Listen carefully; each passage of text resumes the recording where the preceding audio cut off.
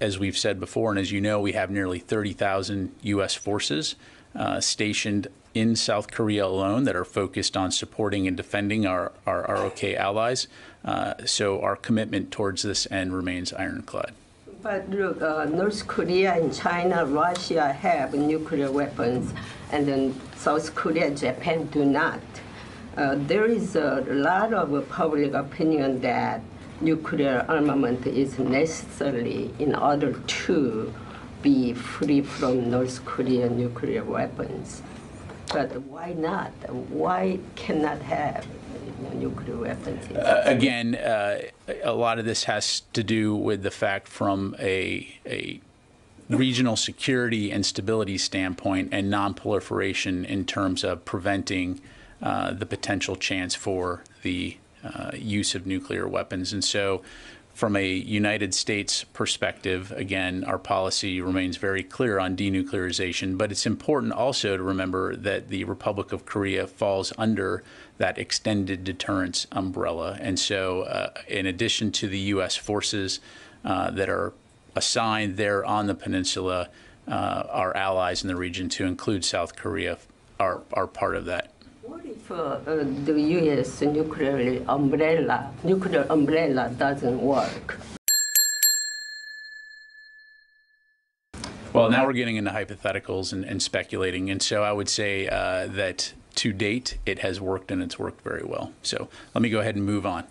In this Pentagon briefing, humans might find it interesting that the subject of nuclear weapons immediately precedes the question that follows. Brandy. Thank you, sir. On the 2022 UAP report, there's 366 reports since July 2022. The majority of those originate from U.S. Navy and Air Force aviators and operators who witnessed them during their operational duties and reported them to the previous task force and now ARROW through official channels. What are those official channels that the Pentagon has set up for better information sharing on this topic? Yeah, thanks very much for the question. So first of all, let me just say right up top that the department wants to thank the Office of the Director of National Intelligence for leading the collaborative effort to produce this report, as well as all the other agencies that supported it.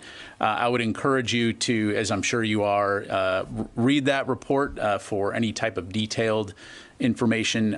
Broadly speaking, when it comes to the types of processes and procedures that have been established, the ARROW office, as you highlighted, has closely worked with each of the service branches to come up with a streamlined reporting system to be able to collect that information. And then in addition to the military branches, is also working with the interagency, so organizations like NOAA, the Coast Guard, Department of the Energy, just to name a few.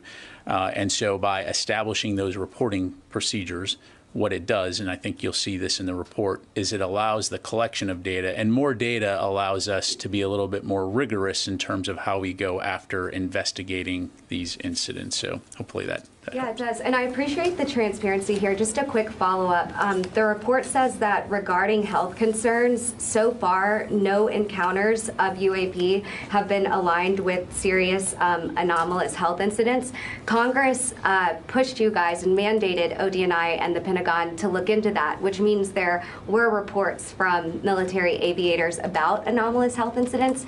Is there anything you guys can share about what those health incidents ended up being if they were not UAP? Yeah, I don't have any information to provide. I'd encourage you to take a look at the report. I would say, broadly speaking, I think one of the key points in this report, given the potential hazard that UAPs do present, notably there's been no reported collisions of military aircraft, or U.S. aircraft rather, and UAPs.